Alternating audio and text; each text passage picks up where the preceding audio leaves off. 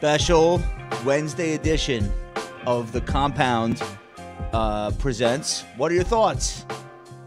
My name is Josh Brown. For those of you new to the show, my co-host is Michael Batnick. And hey guys. Every week, give him a Forrest Gump. Hey guys, yeah, let's go. And every week, Michael and I talk about the biggest topics that we think are affecting markets, investors. We have a lot of fun. Producing the show forces us to do a lot of research and really confirm and reconfirm our own opinions. And want to welcome everyone who's watching the show for the first time. For our day ones, quick shout outs: Cliff Peebles, Dave Wilson, Roger is here, Brian Grill. Let's see, Triple Levered All Cash, welcome. Michael is here. T. Newman, got Kelly SF is in the house. All the regulars are here. And we love that you guys are coming here live and making the chat hilarious. And yes, I am definitely multitasking, watching the chat while we go through the show. And we appreciate all of your comments and jokes and compliments about our respective wardrobes. Would you agree, Mike? I would. All right, listen, we have a sponsor. Guess what? It's us. It's us. We're not just and us. It's Ritholtz Wealth Management. We have a day job. How much are we paying for this? We're not just amazing at content. We also have world-class financial advisors and a world-class operational team and world-class traders. And if you would like to learn about working with us, well, you know where to find us. But even better than that, we're coming to Chicago. Oh, yeah. March 6th through the 8th. Josh, I'm going to be there. Are you going to be there? I'm going. Everyone's going. Tadas is going. Ben, the whole Ritholtz crew is showing up. And we're posting up. We're seeing existing clients. We decided to carve out space for potential clients. And if you think that's you, give us a shout. info@ritholtzwealth.com. Subject line Chicago. By the way, you know we say like, oh, no, it's filling up. No, literally. Chris just slacked me the schedule, and it literally is filling up. So if you'd like to meet with us, we'd love to see you. But if somebody from the pound reaches out, we're going to make it happen. We'll make an exception. Let's go. All right, I'm starting. Okay. I'm starting. So we're going to start with, this show might go long, so stick around. Grab a coffee. We're going to start with earnings because we got a 6 p.m. flurry. coffee. I always said coffee. A cocktail maybe. It's a flurry. We got a flurry, a barrage. It's a barrage of earnings after the close. We're going to start with Robinhood. Let's go through some charts. All right, so they're not really growing, which is certainly not a surprise to probably anyone, right? They pulled forward a lot of users and they're flatlining, which is not so terrible, I don't think, the fact that they're flatlining. But what's bad is the next chart. The monthly active users, so the people that are actually involved and engaged, are at their lowest level since they went public, before they went public. Long time. I can't believe it. Is anyone surprised by this? No, of course not. They gave guidance. Average. Yeah. Oh, finish. Give me more. Yeah, we're almost done. The average revenue per user is actually going the right way. But the problem is next chart. I believe that most of this is being driven by interest rates, right? So they're like a bank. They're just making the spreads. So total net revenues were $380 million, up 5% sequentially, primarily driven by higher net interest revenues. What do we mean by that? Look at the next chart. So I don't think that the market is going to give them any credit for this because who knows where rates are going to be on a go-forward basis. But there's some good stuff going on. So next chart, please. Their costs were absolutely out of control, particularly the stock-based comp. So they're getting that in order.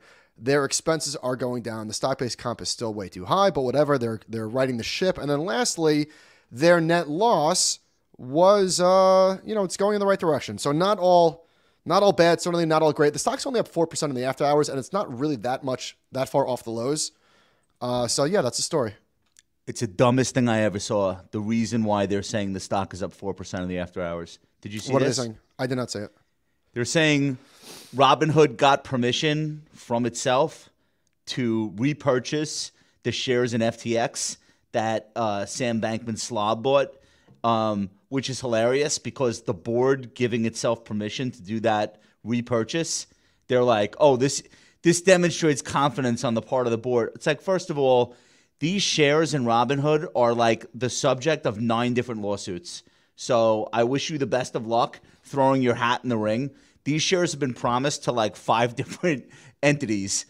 Everyone thinks they rightfully own these shares. The government of the Bahamas, probably U.S. regulators who are going to probably the committee that's been appointed to go through the bankruptcy would like to have these shares so they can give the FTX shareholders something. BlockFi thinks they're owed the shares. A whole handful of other promises that were made by Alameda and or SBF. But so the stock is rallying apparently on news that Robinhood's going to repurchase this 7.6% stake in its own company. Best of luck. And if that's the reason it's up, I would be. I don't think that's the reason it's up because that's what the headline said. No, well, okay. So and I only believe headlines. Oh, the headline. Oh, the headlines. All right, so let's just move on.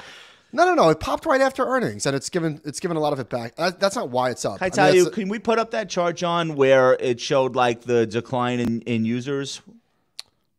There we go. Perfect. Well done, John. John is so good, dude. John is low key an assassin. Here's the problem. Here's why your user base looks like this, because you abused your users. So you built a huge base of users during the pandemic. Take this off. You built this huge base of users during the pandemic. You had a big tailwind at your back. You had no sports on TV, nothing for people to bet on, no action. You were the only game in town. You were giving out leverage. You were letting people trade options and do all sorts of reckless things with no experience that the other brokerage firms weren't doing. And there was a social viral component of this. So everyone's sitting at home and their friend sends them this app and says, hey, this is what I do all day. What do you do all day? And that was great. The problem is you didn't really build an investing platform. You stood up a casino and you called it a brokerage firm, and you encouraged all of the worst behavior because that was the big payout for your real client, which is Citadel. And Citadel's securities unit, not the hedge fund, but the unit that is literally scalping Robinhood people for a living, did $7.5 billion last year in revenue. That money is coming directly as a consequence of all the shitty trading that Robinhood's customers spent the year doing, and I don't think that should be lost on anyone. So the moral of the story, anytime you hear we're democratizing blank, hold your wallet or run out of the room. So when this guy's, oh, we democratized investing. No, you didn't, you fucking chimpanzee. What you did was you built a casino and you crushed a lot of kids, and there is no democracy. I democratized investing. Me. I wrote this book. This came out in 2012. I told you where all the bodies were buried on Wall Street. I was telling you about SPACs. I was telling you about churning. I did the democratizer, me. This is the book that democratized. Not you. You sold your clients to Citadel, literally fed them to a hedge fund in Chicago. There's no democracy. So that's why your user base looks like that. No, it's never going to be okay. It's not okay. It's never. Wait. I published. I said this is how they fuck you over and over and over again. And the genius of Robinhood, there was nobody in a pinstripe suit on the other side. You fucked yourself. You did it to yourself. You opened the account and you gambled all your money away. There didn't even need to be a boiler room broker or the vampire squid at Goldman. You did it. All right, good tirade. I think that, yes, you have helped democratize investing. I think Jack Bogle literally did it. Okay, well, I think Jack Bogle could hold that throne, no offense. All right, fine. Me, Jack Bogle, maybe a handful of other people. All right, shush for a sec. It's a short list. Shush for a sec. That was a good tirade, and it was a good timing because my mic went out, so that was good timing. All right, but there's more data. Do you want me to do more? Do you want to just make sure it's working? Okay. More. Do I want to do what? You want to do more fixing with the mic? Like I could do more. I could stretch. One last thing. So they've got their transaction-based revenue. So the biggest component of the $186 million. So I'll just read it to you. It's $39 million in crypto, down from a high of $233 million at the peak. So $39 million is crypto. $21 million are stocks, right? Because it gets commission free. So where is even? I don't know. Maybe the kickback type stuff. But options out of the one is kickback a line payment item? for the PFOF, whatever, same thing. Payment for order flow. So out of the $186 million in revenue, $124 million of it was options.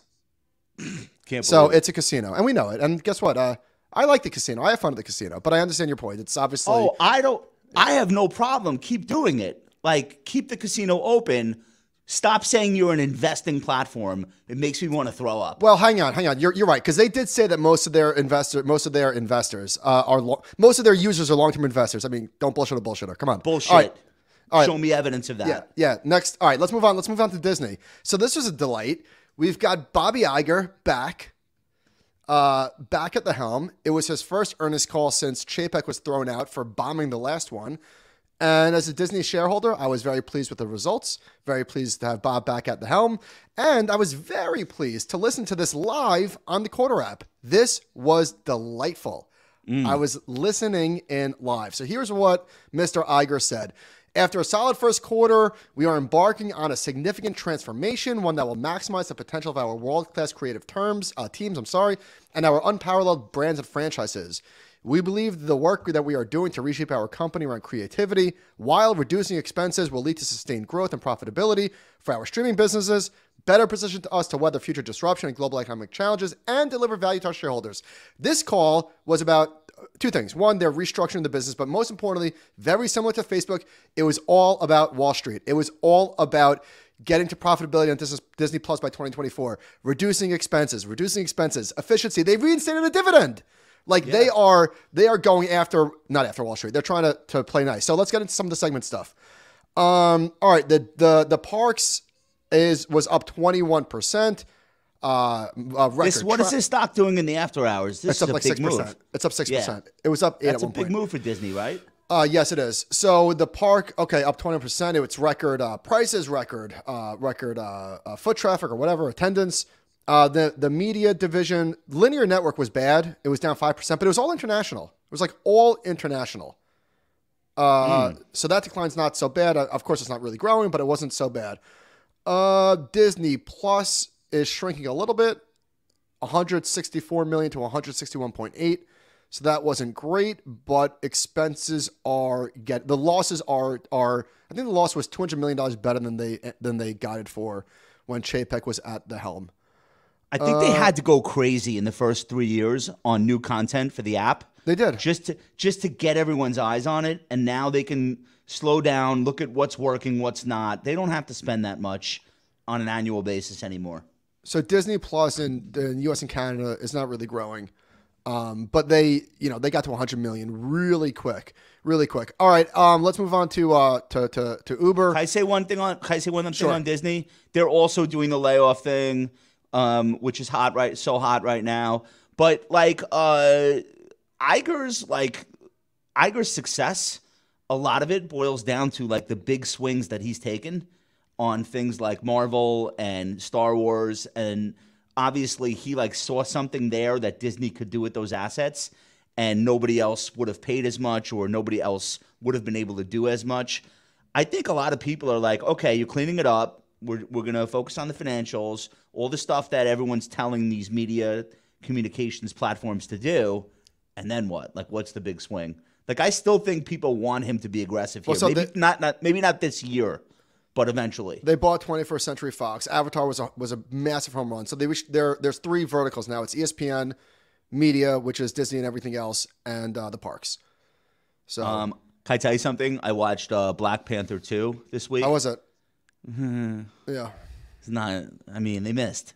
They don't miss usually. The Marvel movies have sucked. I'm very excited for Ant-Man. I'm a big Ant-Man guy. They missed on the last. I'm going in no expectations. The last Thor movie was unwatchable. Yeah, it wasn't good. But Quantumania is going to be good. Ant-Man's going to be good. They've been missing, is all I'm saying. They have been. All right, Uber. So this is interesting. Let's start with the thread, actually, John. Let's start with the thread. So friends at Quarter put this together for us. New driver counts is up 34%. Wait, are you in Disney? I am. I bought it a couple weeks ago. You're not in Uber though, are you? No. I know you are. I'm in Uber. Not in Uber. I wish I was in Disney. Okay, go. They're saying they're citing inflation. Let's keep it rolling. What's in here? Can I just talk about this? We please. don't need to scroll. Here's the story. We did this really childish thing in the aftermath of the pandemic where we bucketed stocks in two groups. We said these are the work from home, stay at home stocks, pandemic plays, and then these are the reopen plays. And Uber was both all along. And if you put it in the work from home because they have Uber Eats. No, I thought it was a reopening play. But Mike, they do more revenue. They do more platform revenue on Eats than rides right now. I don't know if you know that. It's a bigger business. But anyway, it got bucketed with the unprofitable tech, companies that were going after a TAM, losing money, work from home, pandemic hangover. Like it was with all those stocks. Okay, so why is that childish? Because there's no company other than 5 or 6 that really perfectly fit into that basket. What Uber was doing during the pandemic was biding their time for the rides business to come back. And then once it did, now they have both businesses. They have the stay-at-home, whatever stuff going on. But the bigger business in the future is going to be rides and freight. And that stuff now is all very close to profitability. They are talking about an operating profit this year in 2023. And within 2 years, they'll be doing $50 billion a year based on Wall Street's analyst expectations. That would be wild. I don't think it'll be a $60 billion market cap when they're doing $50 billion a year profitably. I think the stock is way John, undervalued. Slide 3. I want to show. So this surprised me. Ride sharing penetration is, I don't know what I would have guessed if you asked me. John, what do you guess it is? Ride share penetration? What do you mean by that? So I guess how many potential users are using it? Well, they have 131 million people using Uber. So I don't know exactly how they measure this, but according to them, it's 3.7%. The average weekly active consumer penetration seems pretty low. Yeah, I don't know where they're deriving the top number that they think they'll grow into. But I would just tell you, any platform that has 131 million paying customers, and this is a distinction that's important. When Twitter says we have 100-something million, nobody's paying them anything. Everyone on Uber is paying something. So when you have 131 million people paying you every month, you are a substantial business. And I think that got lost in the shuffle. So Dara was like the first big mega CEO to say, okay, the game has changed. Right? Yeah. The street is now valuing cash flow and profitability. So slide 7 shows that they're getting close. They're getting close. No, it's gonna happen, and it's something that a lot of the bears looked at, like especially the delivery food business, and they said this will never be profitable on a conventional basis. The thing is that when interest rates were at 0, there was a lot more competition. There were a lot more people saying, "Oh, we'll deliver food also." Now that there's a cost to capital, and Uber is already beating the shit out of Lyft and rides, they're not going to have a lot of competition for delivery either at some point. They will choke off whoever's left. And that's like an underrated piece of the story. Uber got big enough so that they can live through higher rates and a higher cost of capital. A lot of their potential competitors just didn't make it. I did not know that their advertising business is this big now. They're at a run rate of over $500 million. Yeah, why wouldn't they do it? Oh, one last thing on this. They had a negative operating profit in Q4, but they had a positive overall earnings per share number. Actually, it was a blowout. That came from writing up a lot of these investments that they've been making around the world. They've sold off a bunch of stuff. They got a piece of Didi because they took their China operation and merged it. And Didi now has a positive value. The Chinese government is no longer whipping it with a garden hose in the backyard. They're actually going to let that company survive. And Uber is like an investor there. So they said they're going to sell it off at some point. It's not core. But the point is, like, a lot of things that people thought were zeros are not really zeros anymore. And that's all right, last thing before we get into the first topic. By the way, this episode is like The Departed, where they play the credits 20 minutes into the movie. So Affirm is one of the first stocks that I've seen to lay off 90% of its staff, and the stock tanked. Yeah, I thought we liked layoffs. Layoffs have been really great for stocks, but I guess I haven't looked into this one yet. But anyway, all right, topic one. I don't even know where we are in Well, the doc. I do. We're like It's 9 me. pages It's deep. me. It's Oh, me. go ahead. All right. I've shown this chart in the past. One of the most difficult things about bear markets are the rallies along the way that fizzle out. They're just absolutely backbreaking. So let's just go through this. This is the tech bubble. The red line is the drawdown, the percent from high, and the black line are all of the bounces that fail along the way. So when the black line reverts down to zero, that's a new low. Okay, so that was the dot-com bubble. You had a similar experience during the Great Financial Crisis, where all of these false rallies that just faded, absolutely backbreaking. And here, let's show where we are today. So, was October the bottom? Maybe not. But there's been some really nasty whipsaws along the way. Look at all these bounces that failed. This is the reason why it's so backbreaking is because the bear market rallies are often the thing that induces people who have been waiting to say, "Oh man, I can't wait anymore. This thing's the real thing." Like that's at least from my perspective, that's the thing that really kills you when you get an S&P up 17% and then it falls to a lower low. So it doesn't happen a lot, but when that happens, it just like makes you want to never invest again. Well, if if we take out the October 2022 lows, it'll be the same thing. Yeah, it'll be the same thing. Is that the percentage decline that it will represent? I don't know. No, I'm just saying it'll be another 17. It'll be another 17% rally that fails. Now this one's lasted a little bit longer, but we'll see. The jury's still out. Yeah, when we were doing the show at the Nasdaq with Danny Moses, this is what he was saying. He's saying you're probably gonna rally to start the year because things were so bad this year. But then when we start heading back toward those October lows, it's gonna feel even worse than the first time. That's going to be and horrible. I could see it. I'm going to say it's going to. If it happens, it will feel. It'll be nausea inducing. All right, let's move on because we just spent a bunch of time on the. All right, we have the next bubble. So if you were like wondering, will we ever have a bubble in speculative tech ever again, given all the carnage of stocks and Bitcoin and IPOs and EVs? Well, we're back on our bullshit, and in 2023. The bubble of the year is going to be, or is currently, AI. And I actually think it should be. Like this, if you're going to get ridiculously excited about something, this is probably the thing that you should get ridiculously excited about. Not lithium stocks. Like this is the thing to lose your mind over. Much more so than crypto, much more so than a lot of the other things that have come along over the last few years. So I did a post, the AI bubble of 2023. I don't want to regurgitate the whole thing, but I do want to highlight what I think was really interesting, which was commentary from an analyst at UBS, who is basically saying that this is the fastest adoption, ChatGPT in particular, the fastest adoption he's ever seen for any platform related to his universe. So this is from Barron's. UBS analyst Lloyd Walmsley points out the suddenly wildly popular natural chat language chatbot ChatGPT on pace to surpass 100 million monthly active users in January, up from 57 million in December. He notes it took TikTok 9 months from launch to reach 100 million. Instagram, it took 2.5 years. We cannot remember an app scaling at this pace. Now, what does this mean financially? Again, this is UBS. Who knows if this is what ends up happening? Venture capital investors speculate the market for generative AI applications could be as large as $1 trillion. He notes the world has over 1 billion knowledge workers. OpenAI charges $42 a month for the professional version of ChatGPT. If you assume every one of those people gets 2 accounts, one general and one specialized, you get close to $1 trillion.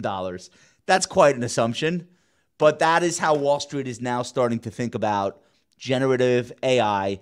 And what makes it a bubble, the way these things become a bubble, and I want your take on this, is that in the early stages, it feels like anything is possible and no amount is too much to pay to get in, and there's usually only 4 or 5 stocks.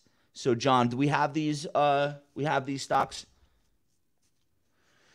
I made this chart. I apologize. I do my best analytics in Comic Sans.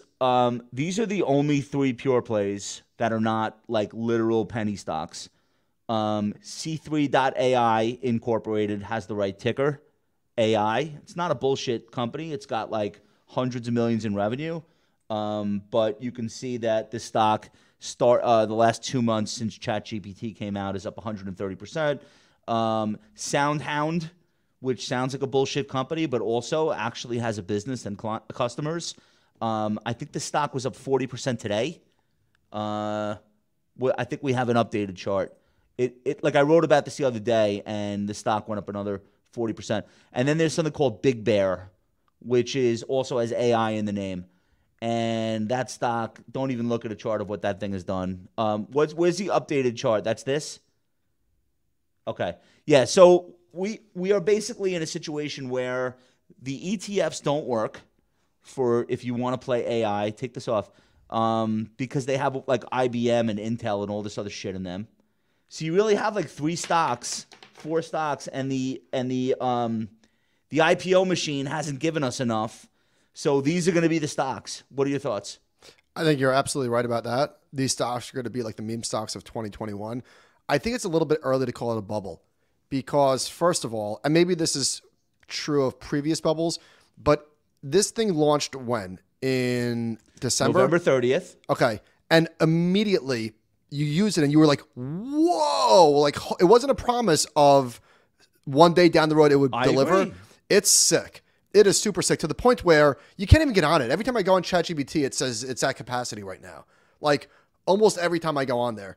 And then a bubble, I think it probably will be a bubble, but I don't know if it's a bubble right now. Put the technology aside. We're talking about investments related to the technology. Here's George Soros. Yeah, how big are these stocks though? Hold on, it's fucking tiny. Yeah. I have developed, but getting bigger.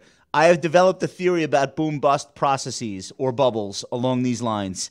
Every bubble has 2 components: an underlying trend that prevails in reality and a misconception relating to that trend. You can believe both things to be true. Number 1, ChatGPT is amazing and revolutionary and is going to spur a very big investment cycle in AI. That's one thing you could believe. Second thing you believe is the current investment options I have to play AI are not good investments. And we see that time and time and time again. So it doesn't mean these stocks are terrible, but it does mean they're really expensive. They've gone up a lot. And right now they're the only game in town. And that doesn't usually lead to good investment outcomes over the long term. One, Duncan tells me that he owns SoundHound and the Bear one. And the Bear one. Duncan, you won 2 out of 3? Okay. So Big Bear has a market cap. I own none of these. I'm not short. I'm not long. Big Bear has a market cap of 680 million. SoundHound is 915 million, and C3 is 2.8 billion. So these are tiny, and I agree. There's no reason why these can't triple in the next 3 weeks. Run them up. SoundCloud is SoundHound is like an existing thing where companies want to have an AI chatbot that has a voice and makes you feel like you're in a conversation with it. So you speak into a phone and you're talking to some company and like their customer service, and SoundHound is powering it, and it's real. So I don't mean to demean the company. I don't know what it's worth. It probably shouldn't go up 40% a day. But like it's an actual business that exists. Corporations are using it. All right, let's talk about bubbles a little bit. On the show with, I don't know if it was Jason or Nathan. I think it was Nathan talking about like which was the bigger bubble, 2000 or the most recent one. And I made the case pretty vehemently that 2000 was a bigger bubble. And what I meant by it is perfectly described in this next chart. This is from the Ritholtz Group. And I said that there was so much more. It was everywhere. The bubble was everywhere. And there was just more companies that were IPOing and going up 300% a day. Like we didn't really have that. However, what we did have was a bigger bubble in the sense that the companies that got stupidly valued were $130 billion in the case of Zoom or whatever it was. So again, in 2000, you had more of them, as you can see in the red line. But today they were much, much, much larger. This is the number of companies that had a price to sales ratio over 15. I also think that you made the right, leave this up, John. You made the right point. My point was the dollar amounts were bigger. and they were, but not by much. But your point of the length of it, I think 2001 was very self-contained inside of basically 1 year. Like the party really went nuts, let's say, at the end of 2020, and then by the fall of 2021, it was over. Yeah, the Netscape bubble kicked it off in '95. Like it went legitimately for 5 years. Yeah, so I think there's something to be said because you know what happens? Think about it. SNL did a skit with Pete Davidson playing a meme stock trader in January of 2021, and all of America was laughing at how stupid it was. Yeah. So in other words, we were laughing at that bubble as it was taking place. In the late 90s, there was substantial belief, number one, and number two, it went on long enough and proliferated far and wide enough that it crossed over into pop culture in a much more meaningful way, where people believing in this new paradigm. I don't think the 2021 thing really had the chance to do that. So I do think the dot-com bubble is up there with the Nikkei as the mother of all speculative bubbles. I think it still keeps its crown. And everyone has their favorites. Some people prefer the 2020, some whatever. I get it. I know tulip guys. Yeah, for sure. everyone has their preferred bubble. I just want to talk about two more valuation charts. This is from BMO, Brian Belsky. We're looking at, again, the bubble then versus, I guess, the bubble recently. And what we're looking at is the S&P 500. So a lot of bubble things are not in the S&P 500. We're looking at the average Z-score of the PE, the forward PE, price to book, price to sales. And anyway, I think what's really interesting is how much has come out of the most recent episode. Look how far we've fallen. So this is a valuation composite going back to 1990. So you can say in the modern era, typically this is where, not that stocks ever sit there for long, but this is roughly fair value. Is that the right way to think about it? Yeah. They don't spend much time there, but that's the average. Never. And we got right to the average. They're either way above or way below or swinging past them. Last chart. This is from Alpha Architect. So what this is showing is, it's a little bit confusing, but we're looking at the top decile of value. So the cheapest 10% of value based on earnings before interest and tax versus a total enterprise value. And this isn't showing that the market is so expensive. It's actually inverted. What this is showing is the cheapest decile relative to the rest of the market is as cheap as it's ever been. The blue line is the S&P, and the gray line is EFA. So again, the cheapest stocks are as cheap as they've ever been relative to the market ever. So I don't know exactly what's in here. But I want to know what those stocks are. Just curious. Yeah, especially I don't know. After this bounce that we've had. I don't know. But even still, pretty unbelievable stuff. Yeah, I agree. Let's keep it rolling. Shout out Belsky. Shout out Alpha Architect. This comes from Ari Wald, our friend Ari Wald. Ari is, I think, one of the better technicians working on Wall Street. He's at Oppenheimer, and I think he does really interesting, insightful work. And I wanted to highlight 3 of his charts, and these were from the weekend. I don't think anything really this week invalidated any of it because he's talking about longer-term trends. So let me just go through his words, not mine, of what we're seeing here because I think this is going to be notable for the full year 2023. He's showing us a breakout in MSCI All-Country World Index ex-US. So this is everything else. And he's saying that is additional evidence that global market breakaway is developing. And I think this is important because the last real years of pre-pandemic globally coordinated bull markets, 17 was really powerful, that rally. And it wasn't all S&P outperforming, although the S&P did. But he's making the case that world equities have only outperformed versus a falling S&P 500 in 17% of all rolling 52-week periods since 1988. So if you're bullish on international, you kind of also have to be bullish on the S&P because it would be very, very rare, again, less than 20% of the time, where you'd have the S&P falling and international stocks rocking and rolling. So I wouldn't take this as an either or, I guess is how I'm Do you know what happened coming today? away from this. The FTSE 100, which is Britain's version of the S&P or the Dow or whatever, hit an all-time high, all-time closing high. How about that? Yeah. they got the right stocks in the FTSE. They got mining stocks. They got industrials, banks. They're in all the right places. This is Broadening Global Breakaway. Put this one up, John. Don't expect, even if you're a bull, don't expect a straight line. Investors should be thinking in terms of buying weakness rather than selling strength. We're encouraged. The number of NYSE net new 52-week highs has reached its highest level in over a year. This indicates an expanding number of stocks are breaking through resistance at their August peak. So that is an internal tailwind, according to Ari. And you can kind of see the bottom chart, the bottom pane, expanding number of breakouts, still above that August resistance. That is positive. That's not a top. That's not indicative of a rally that's about to stop. This is actually what you want to see as confirmation of what we're seeing in price. You want to see the internals continue to improve. And the last one here. There's a lot of talk about leadership, and Mike, you and I talked about this on the show. Does it matter if the biggest stocks lead or fall or are flat? This is Ari. Since October, our basis for a textbook market bottom was that mega cap weakness was weighing on the cap-weighted benchmarks and masking improving internal breadth. Now the equal-weighted S&P 500 has broken above August resistance, and you're getting renewed strength in the mega cap stocks, which pulls that headwind off. So the combination has resulted in this broad-based market breakaway. Specifically looking at Apple, Google, Microsoft are back above their 200-day. Oh, forget about Google, but yeah, it's a beautiful thing. Well, Google had a shitty day, which we kind of talked about a little bit. But yeah. I've got two more charts that I want to add.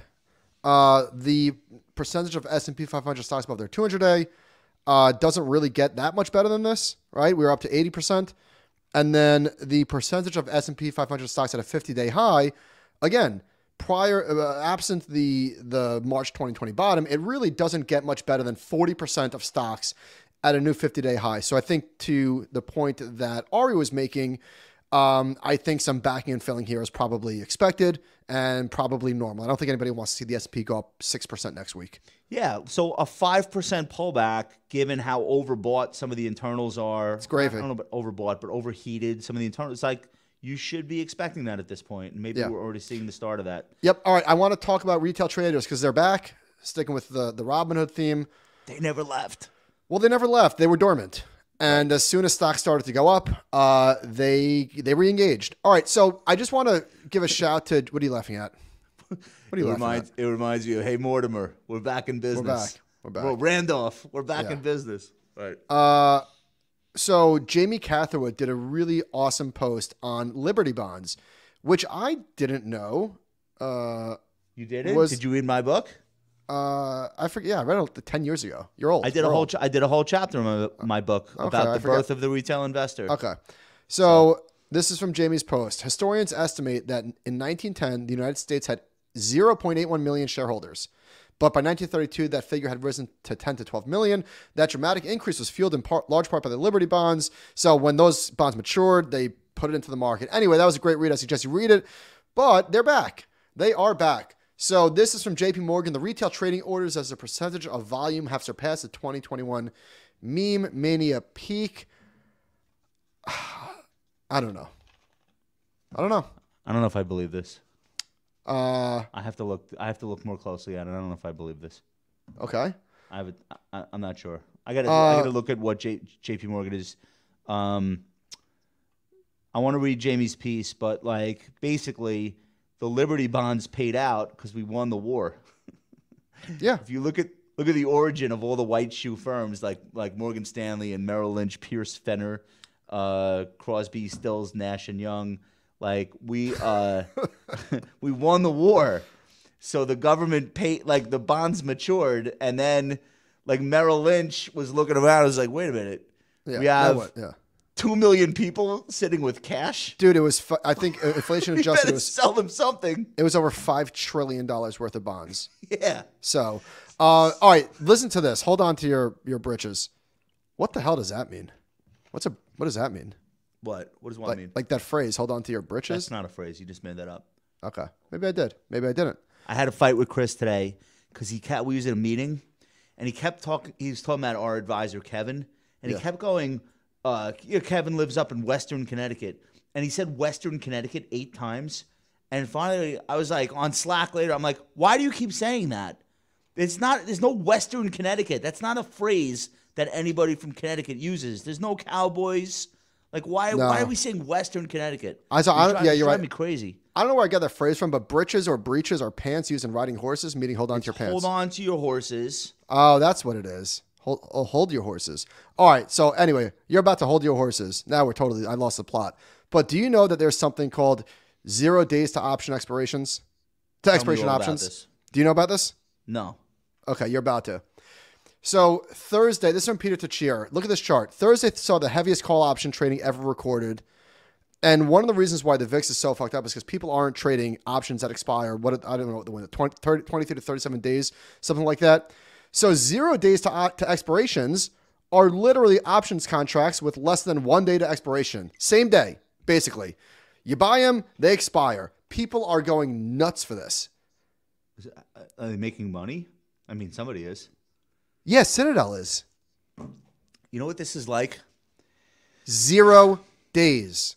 This is like how you can't watch an NBA game now without somebody telling you in the middle of the game that the odds just moved and you should put a bet in. Like, all right, 4th quarter on tap. Do you have your bet in? Like, that's what this... Guilty. I love in-game betting. I know you're doing it. Everyone's doing it. These companies are making a ton of money, apparently. So anyway, this is mimicking that. This is like a real thing. 0 days to expiration options. I mean, we'll hear more about this in the coming weeks, but just some wild stuff. All right, State of the Union. I did not watch. I have no thoughts. I didn't listen. I didn't read the reviews. What happened? Tell us. I like that you're staying on top of this stuff. Yeah. Okay. No, I didn't have anything to do today except for read the State of the Union nonsense. What'd you do last night? You didn't watch it last night? I was on an airplane. Were you doing 0 day options or did they have TV? Know what I watched? What? Kramer versus Kramer. I'll have thoughts tomorrow. Well, that's timely. All right. Anyway, there were 3 things that I think are relevant to our discussion. The first is they want to quadruple the tax on stock buybacks. And you know what? They'll probably be able to because it doesn't. You could write a 9,000-word essay on why buybacks aren't evil. It doesn't matter. The public thinks they're fucked up. Yeah. The public thinks it's yet another way that people who are already rich preserve their status as rich people and expand their advantage over everyone else. So you could scream and cry and compare them to dividends. Well, how about this? Companies that are issuing all the stock to C-suite executives and then buying back the stock to offset it, fine. Tax those people. So they did a 1% surcharge on, I don't think they call it a surcharge, on buybacks, and it didn't stop anything. Apple did $95.6 billion the following year, which was up from $92 billion. Alphabet's buyback rose 28%. Meta's rose 45%. Look, ExxonMobil's buyback went up 10,395%. What would happen if they banned buybacks? What would Apple do with $1.3 trillion worth of cash? Well, so in the Democrats' minds, I'm not saying it's good, it's bad. I'm just telling you, this is not political. The Democrats think that if the oil companies weren't so busy paying out hundreds of billions of dollars in buybacks, which they did last year, right? Or making hundreds of billions of dollars, they think that oil prices and gas prices would be lower because they'd be plowing more money into infrastructure. Well, of course they wouldn't, because the same Democratic administration is also telling them, we want you to disappear and go to zero. All right, what else? And we want your assets to be worthless. What else? Billionaires tax. This is coming from the White House's site, so nobody accuse me of misconstruing what Biden is talking about. President Biden's billionaire minimum income tax will make America's tax code fairer and reduce the deficit by $360 billion in the next decade. The minimum tax will require America's wealthiest households to pay as they go. So it's 1,000 people in America have $1 billion. It won't do anything to the deficit. But what do they want to do? What is the tax? The minimum income tax will ensure that the very wealthiest Americans pay a tax rate of at least 20% on their full income, including unrealized appreciation. Good luck. Well, that's dumb. This minimum tax would make sure that they no longer pay a tax rate lower than teachers and firefighters. Okay, also canard, but fine. The tax will apply only to the top 1 0.01% of American households, those worth over $100 million. Over half of the revenue will come from households worth more than $1 billion. If a wealthy household already pays 20% on their full income, They're good. then they will pay no additional tax under this proposal. However, if tax-free, unrealized income... So it's for Steve Schwartzman. Like, that's who it's for. Yeah, and you know what? Fine, I'm fine with that. Do it, and you know who's going to make more money? All the accounting firms. Yeah. all the law firms. I agree. The carried interest is total nonsense. The unrealized gains, that's a horrible idea. Horrible idea. But other than that, I'm okay with that. What else? I think America's okay. The last thing was really embarrassing. There was a fossil fuel-related gaffe, and this is the problem. Biden went off script. Like, everyone gets a copy of his speech before he gives it. He kind of did like a little ad-libbing, and he's like, we're going to need oil and gas for the next 10 years. Agree. And the audience laughed their asses off because we're probably going to need it for like 80 years. And here's to the extent of how ridiculous that comment is. And I'm not anti-Biden or hating on policy. I'm just talking. U.S. EV share reached 6% of all new vehicle sales last year. The goal is to reach 50% by 2030, which is 7 years from now. But that's only new car sales. So even now, the number of EVs on the road in 2022 is 1%. 99% of the cars on the road require gasoline. The U.S. consumes 20 million barrels per day of petroleum products. Even a 10% decline in that number would only reduce consumption back to where we were in 2012. So obviously, saying you want to put an end to fossil fuels is going to discourage investment, and buybacks ain't going to have anything to do with it. You've got to make the oil and gas industry feel somewhat safe to keep investing, or the prices are going up. It's one or the other. You can't really have both, because EV adoption is just not going to get to where you want it to get to. No matter how many cars Elon Musk makes, we're just not going to get there soon enough. So that's what got the biggest laugh, and it wasn't a nice laugh. It was a very derisive howl in State of the Union. And I think it did a lot to illustrate how out of touch some of the Democratic policies are with the actual reality of what we need. So, all right. I'm sorry you missed it now? Yeah. I'm going to be honest. For my make the case, I forgot about it until 20 minutes before the show. So, listen, I did what I had to do. I'm going to make the case for Disney. I'm going to keep it simple. Disney is in better hands, of course. The stock is acting better. I think momentum can ignite in 2 seconds. And I think I'm going to do something tomorrow that I should have done a while ago. I'm going to cut one of my losers, and I'm going to add to a winner. Okay, I like that. I'm going to sell Enphase Energy, which I bought because it was breaking out, and I just held it way too long. Did you buy this? That's on me. That's my bad. Did you buy this for a trade originally, or did you buy it for an investment? No. I did not buy it for a trade. So I think tomorrow I might, it's not fun to add to a stock that's up 7%, but guess what? That's what a professional does. So, are you at all worried about the tourism and travel comps in the second half of this year? Yes. It's up 20% year over year. So absolutely. Oh, I don't know. They said that they're going to build it out in Avatar Park, which is going to be just a gigantic home run. I'm happy to tell you that one of my days in Paris, I will be visiting Euro Disney for the first time. Thank you. Which you own Disney now? What? Where? Do you own Disney? Do you own Disney the stock? No, don't own it. I did. I sold it. I've been informed that they don't call it Euro Disney anymore. They call it Disneyland Paris. No, yeah, Disney. Disneyland Paris. I'm gonna go. So it's 45 minutes from the heart of Paris. It's supposed to be really easy to get there. Okay. And so you know what's gonna happen? It's just a barrage of upgrades for Disney, right? Just. Yeah, it's because a lot of people have wanted to be bullish on this stock the whole way down. Yeah, it's the most American thing you could do is drink Budweiser and own Disney. Agree. All right, I have a mystery chart for you, and then we'll wrap up. John. Okay, what in the world? Hold on. Come on. I want you to. Okay, I want you to expand your horizons. Shut your mouth. 1950. Shut your mouth. All right, I need a clue. What? Okay. This chart looks like the hair of one of those troll dolls. I shall give you a clue. Shut up and dribble. Shut up and dribble. Okay. Oh, this is LeBron. Got it. The reveal, sir. Yeah. You know what's kind of upsetting me as a Knicks fan? That LeBron has been in the league for 18 seasons. And never played for us? No. That I don't care about. Never once have I seen LeBron James play a game in Madison Square Garden that mattered. Not one time. That is really sad. It makes me upset. Because the Knicks were never in contention for anything when he was on Miami. Yeah. Is that what you're saying? Yeah, it's bad.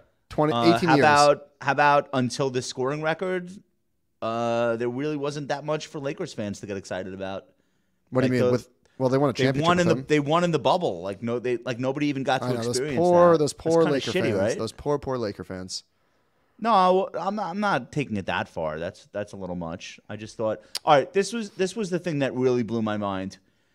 Kareem, let's put that chart back up. So this is a fun interactive chart at the New York Times. So if you have time later, you could just scroll your mouse over and you could see like everybody that's on this list. Kareem did 38,387 points with one 3-point shot. They introduced the 3-point shot in 1979, halfway through his career, and he never took one.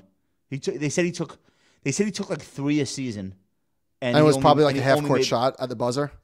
And he only made one. That's bananas to me. And I'm not saying that that's an asterisk for LeBron. It was a different game. It was a very different time. It's not really comparable, but still, if you're Kareem, you're saying in the back of your head as you're watching live LeBron break your record, you're like, I ain't never had a 3-point. No. You're not saying that? No, he was 7'3". He's not shooting threes. No, I know he's excited about it, but I'm just saying. Saying isn't that wild though? Mm-hmm. I would have thought he would have. The other thing that kind of screws up Kareem is he actually went to college, something that you used to do. It was like standard for basketball players. If they could get into college, they would go. And the last thing about Kareem is my dad played basketball against him in the Bronx. Really? That's kind of wild. He was Lou Alcindor, and he played for the best basketball high school in the Bronx. And my dad played for probably a team full of Jews and Italians. But they had a game. So Kareem has a Substack, and he actually wrote about how he feels about LeBron beating him, and I have it open my tab, and I'm going to read it tonight. I'm sure it's extremely gracious because Kareem is class act. Yes, for sure. There's no doubt. But he did this with only 2-pointers, and that is nuts. That is nuts. I guess the comeback is LeBron played against real athletes, and the NBA in the 70s was like, The Kareem's the best. This is the lead. I begin everything I write with a lot of apprehension because I know how hard it is to translate complex thoughts and intense emotions into the exact words that accurately express those thoughts and emotions. But this article I approach with even That's more why trepidation. I stopped tweeting. Yeah, he's great. He's great. I'm very excited to read this. Anyway, listen, we're coming to Chicago. So you know where to find. What is it? Info at Ritholtz Wealth. If you have money, a financial plan, a portfolio, doesn't matter really what level you're at. We're doing our best to see our fans, and we'll be there for 3 days. So hit us up. Let us know if you think we can help you, and you will be scheduled or sent to the appropriate person, and we'll do our best to get people on the schedule. And we're gonna have some fun while we're in Chicago. I'm looking forward to it. What about you? Will there be food? Oh my God. So much food. All right, guys, thanks so much for tuning in. I hope you caught the new episode of Animal Spirits, which came out today. The Animal Spirits video will go up tomorrow. We're a day delayed. And new Compound and Friends at the end of the week. We love you. We'll see you Have a good night. next week. Bye-bye.